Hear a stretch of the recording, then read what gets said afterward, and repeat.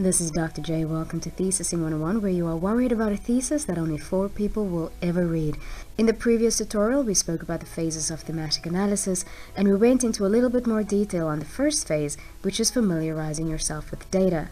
Now we get to the fun part, which is coding, or indexing. I will use the word coding throughout this tutorial for consistency. In its simplest form, coding is really just assigning a label to text. Here is some sample text. My neighbor's dog dug a hole from their yard to mine and ate my fig tree. If the research question was about pets, I could highlight the word dog and give it a label pet. Dug a hole, which I will call hobbies, and ate my fig tree, which I will assign to diet.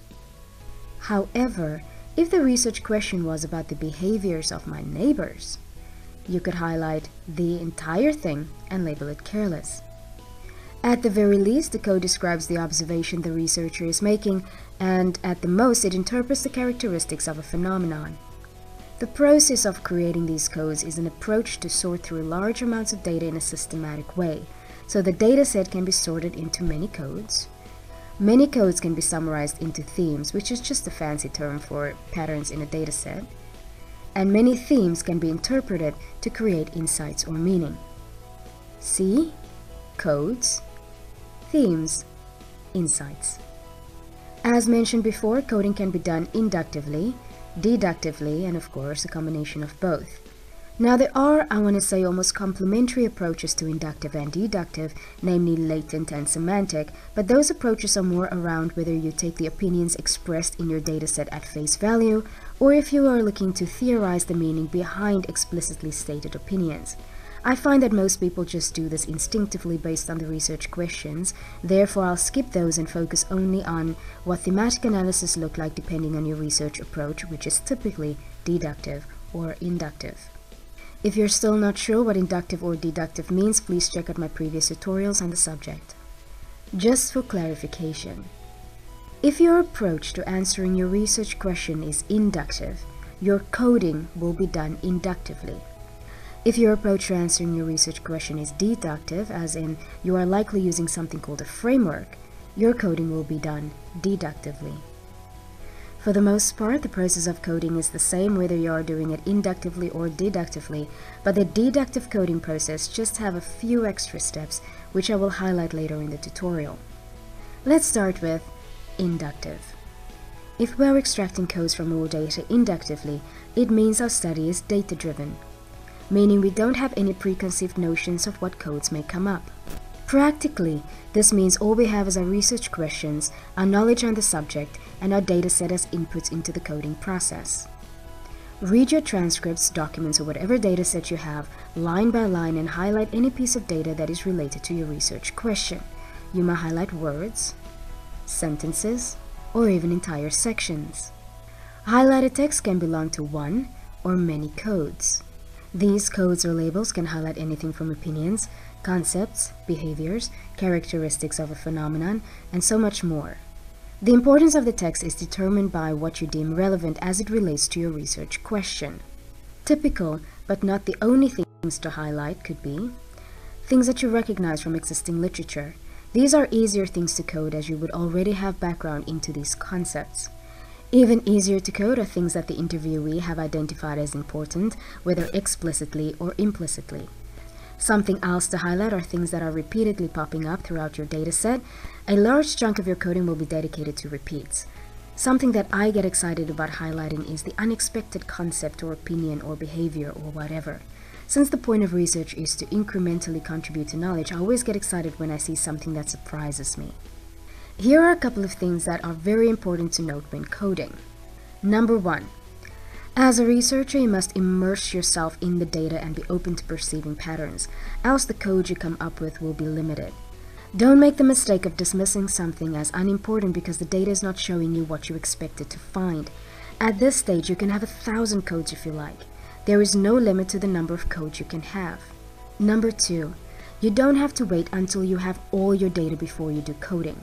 For instance, you can do the transcribing and coding after each interview so that you can correct any potential defects in your data collection protocols before you conduct the next interview or collect more documents.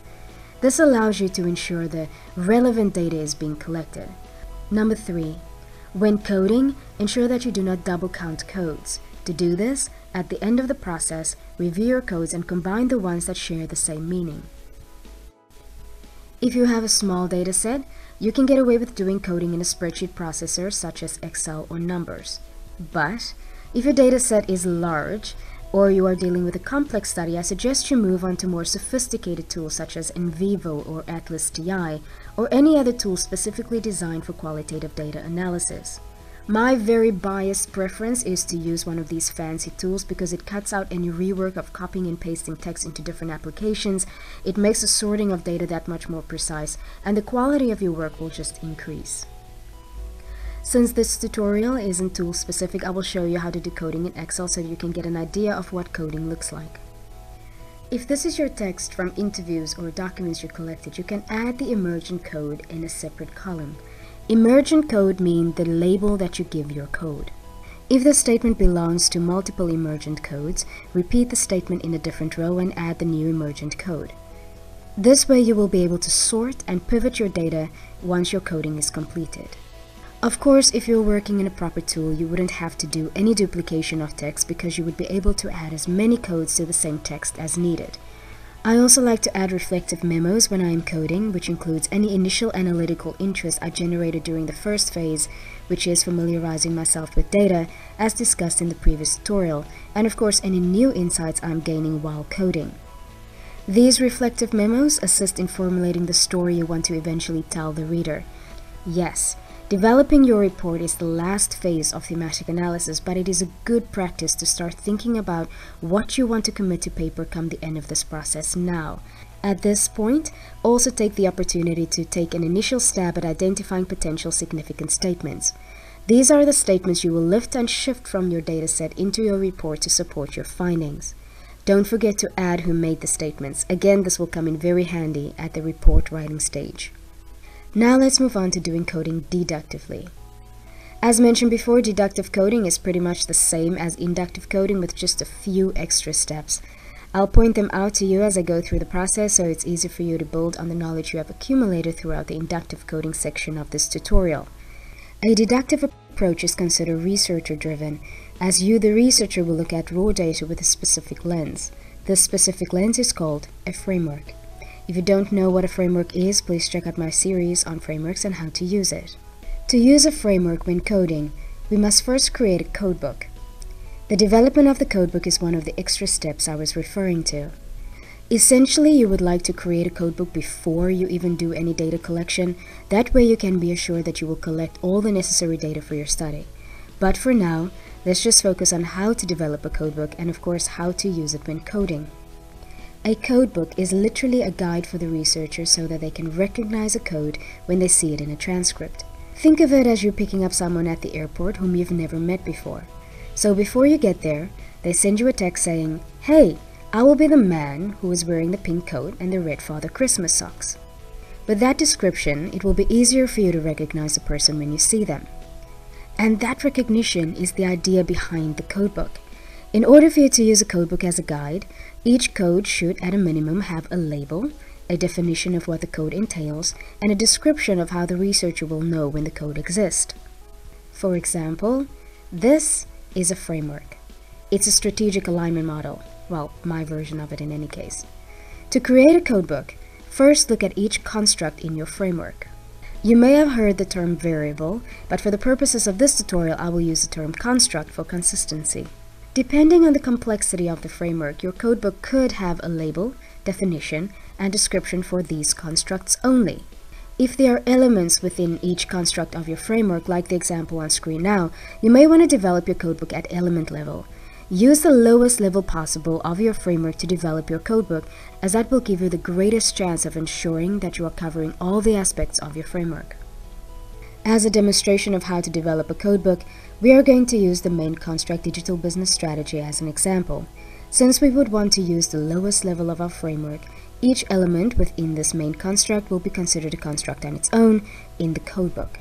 To reiterate, the codebook requires 3 basic things: a label, a definition, and a description.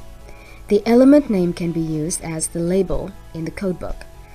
The definition is a summary of what you have seen in literature on what the specific construct mean, and the description of the construct is the specific things to look out for in order to recognize this particular code in the dataset. When you first develop your codebook, you may find it difficult to differentiate between the definition and the description, but as you become more familiar with your framework and your data, this will become clearer to you. A word of caution: write the definition and description as you understand it.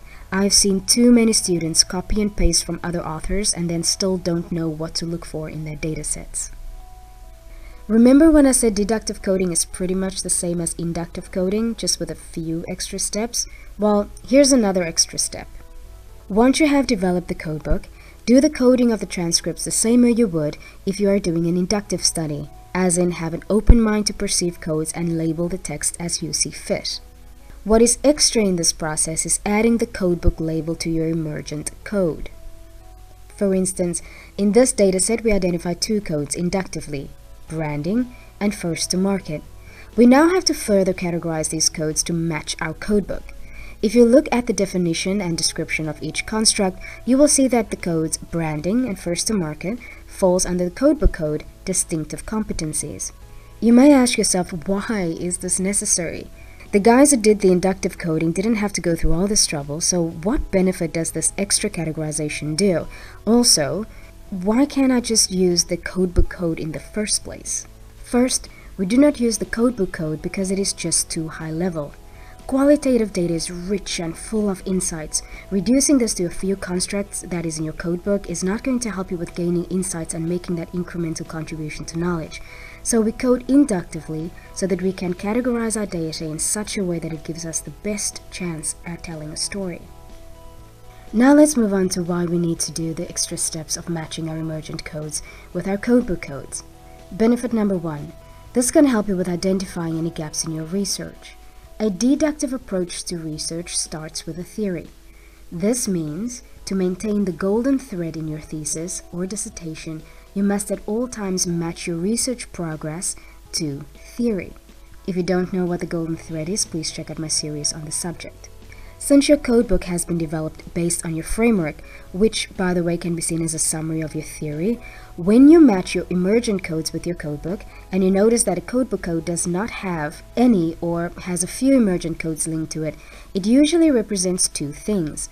One, either you fail to recognize and highlight the important text in your data set covering the theory, or more devastatingly, you didn't collect all the necessary data to address that construct. And it is for this reason that it is beneficial for you to do your data collection and data analysis iteratively so that you can course correct if necessary. The second benefit to matching your emergent codes to codebook codes is that it gives you an extra layer of data and information organization. This means summarizing your codes and your themes into a story will be much easier to do. The third benefit is to help identify surprises. Surprises make for good stories, and they are very important to the incremental contribution of knowledge. These surprises can even lead to updating the framework that you are using. Consider the case of the technology acceptance model, which is a framework. It started off with 4 constructs, and as time went by and researchers delved into the subject, they ended up identifying more constructs and more dependencies because they could recognize the surprises in their data. I just want to reiterate. The approach you take with coding is linked to your research approach. You don't get to choose to do an inductive coding approach because it seems like the easier option. And that's it for me today. If you have comments or questions, just pop them into the comment section. I do reply to every single one of them. Like this, share this, subscribe to this. This is Dr. J, signing off.